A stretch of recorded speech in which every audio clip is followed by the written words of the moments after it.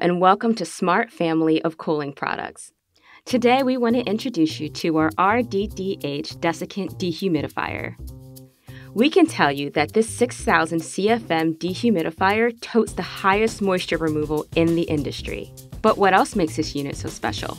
Well, aside from the 400 millimeter wheel, which is twice the thickness of industry standard, let's take a minute and go through how exactly this unit functions.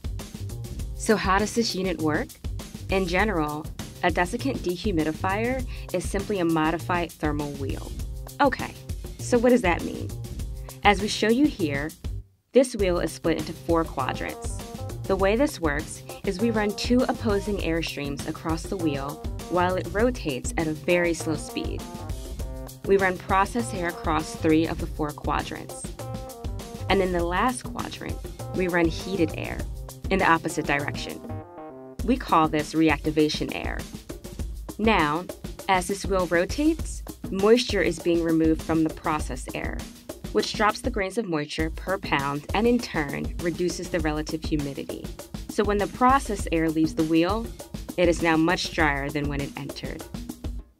But what happens to the moisture? Well, that's where the reactivation air comes into play.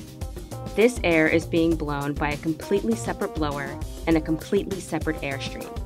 And this air is passed across electric heating elements prior to entering the wheel. So, we are raising the temperature of the air drastically. Now what happens is that all the moisture that was collected from the process air is now drawn out of the wheel as it passes through the hot reactivation section of the wheel. So what you now have is roughly 1,500 CFM of hot, very humid air coming out of the react side of the wheel. This air then gets ducted away from your process location, typically outside.